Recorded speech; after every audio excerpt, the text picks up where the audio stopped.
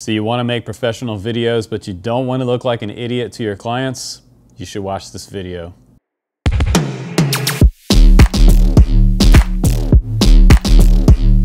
Welcome back, you 187,000 subscribers, over 40 million views on the channel now. So I want to say thank you for that. Today, we're talking about professional video. Maybe you're going to use something like the new Flywoo Cinewhoop 20 with the DJI O3 on board recording 4K stabilized footage, but your footage still has vibrations in it. There's a lot of ways out there that you can reduce vibration, and today we're going to talk about how to do that on the channel. I'm also going to give you some examples of how to do that out in the field. We're going to use the Flywoo DJI O3 ND Filter Set today. This includes ND filters, 6 different ones. You can also get a polarizer as well that just snaps on the front of the O3. So I have one snapped on here. I'm going to show you an example today of flying in acro mode, straight ahead cinema flying, and some more extreme acro freestyle flying. I know most of your clients might not want freestyle, but then again, who knows? They might want some flips and rolls and high throttle stuff. Maybe you're doing a race car chase or drift car chase. So it really depends on what kind of speed you're looking for. And at the high throttle end of your sticks is where you'll see the most vibration out of the DJI O3. Now, some people are taking this camera apart and making sure that the lens is indeed in place. If not, they're taking it and putting a little bit of glue around the lens to hold it in place and keep it from vibrating. Now, that is an issue outside of some of the other issues that was creeped up recently, as well as MadTech's video on the DJI O3. So there are some bugs out there with this camera, but today we're gonna see if a simple ND filter can help out with some of the vibration reduction in this camera. So without further ado, let's go ahead and go out now and let's do some flying with this ND filter set from Flywoo and see how much it does reduce. We'll do with the filter and without. Here we go. All right, guys, we're at the field now. I have all the filters here. We have ND4, we have ND8, we have ND16, we have CPL, we have ND64, and we also have ND32. So we'll go through these one at a time for you. I'll show you examples of each in this review. And like I said before, we're gonna show you without. So we'll do some cinema and a little bit of freestyle with each of these. All right, guys, we're gonna go ahead and ride along with you in this flight test. First, you're looking at no filter here. This is completely raw footage, and when we fly higher, as we go up higher, I'm gonna give it higher throttle, and this is where you're gonna see these vibrations. If you put this on your large screen TV, you will see some kind of variations in the horizontal tilt. So as we do some freestyle here, you'll see that there is some jitter and some camera adjustment here for the DJI camera. So when I do a hard right yaw snap, you can see this drone tilts, and it does have a little bit of what we call washout or tumble at some extreme maneuvers, but this is what the footage looks like raw. So I wouldn't recommend this to any professional job situation. I wouldn't use the DJI camera by itself without an ND filter. So you'll see a big difference once we add an ND filter on here. This is the ND4 filter, and I felt like this made just flying out across the field for the first few hundred feet, it made a big difference as far as smoothing everything out and really getting that jello and that vibration, that side-to-side vibration, to stop in the camera. So again, make this full screen on your big screen TV and you'll see that this does make a difference. It also seems to help with the color saturation.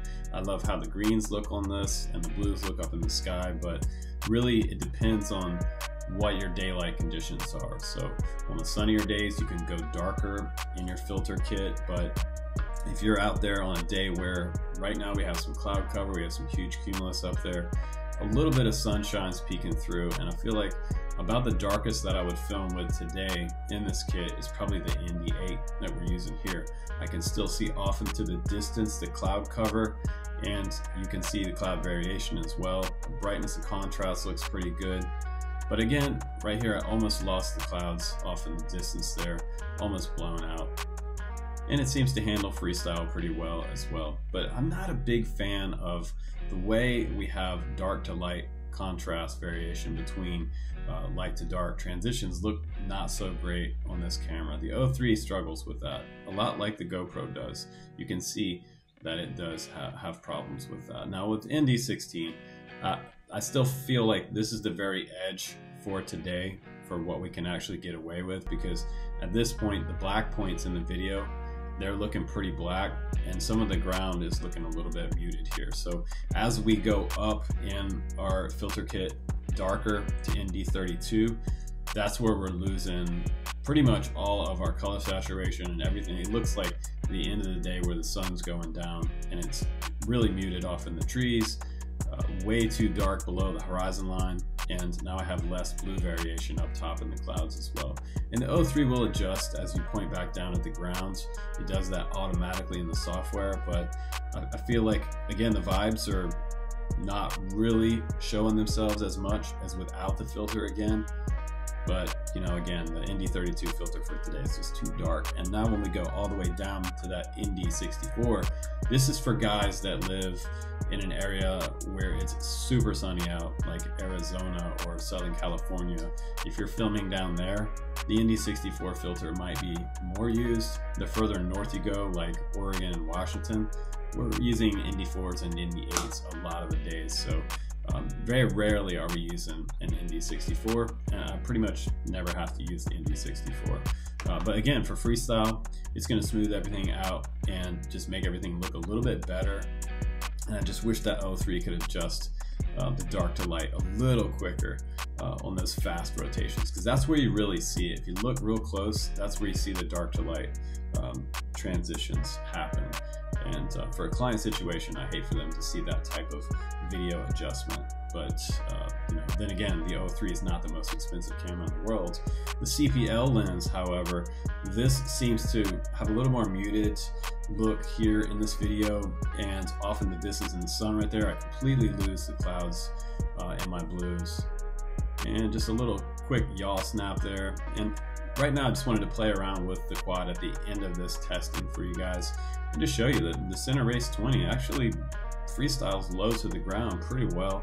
I did get a little bit of wash out. I had a little bit of tumble a few times playing around with this quad, but the good news is that these lenses, when they snap on, if you put them on right, they're not going to come off. So I just want to show you there that I'm not able to throw this lens off the front of the O3, which I thought was another important part of this review, because nothing's worse than losing a lens filter out in the field somewhere. They're almost impossible to find. So I think it makes a big difference having this lens kit. So there you have it, guys. I always say, like, proof is in the video.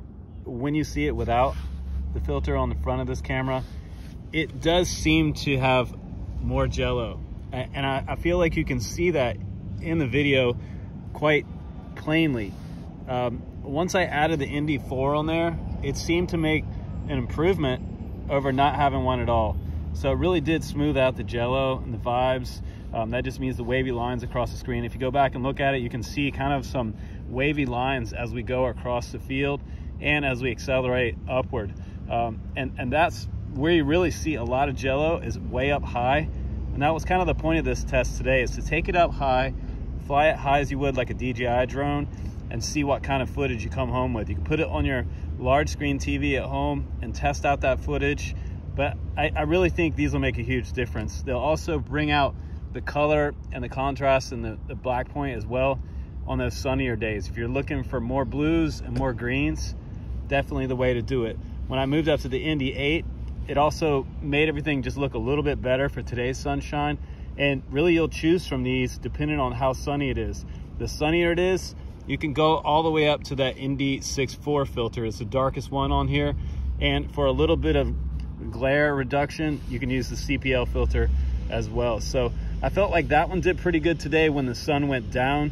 We have some cloud cover, so the sun went away for a little while, and I used that one during that time period, and that seemed to work pretty well. So I had a good time testing these, and I think that will make a huge difference with your O3 camera. If you're using one, if you have some filters for yours, let me know. And one more tip, if you're putting these on your O3 camera, the way to put these on is take the ND filter put it in the slot below here. There's a little, kind of a little lip right there.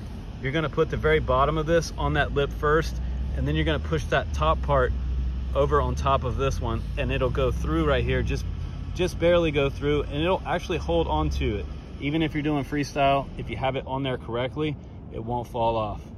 But thanks again for watching my reviews, guys. I'm Justin Davis. You can check out the link down below for some Flywoo DJI 3 filters if you want to pick up a set for your quad. I think it's worth the money if you're doing some filming, or you just want your camera, your video to look even better than it was before and way less jello. It makes a difference. Thanks for watching, guys. Please do subscribe and join our Discord. As always, and join the Drone Camps FPV community.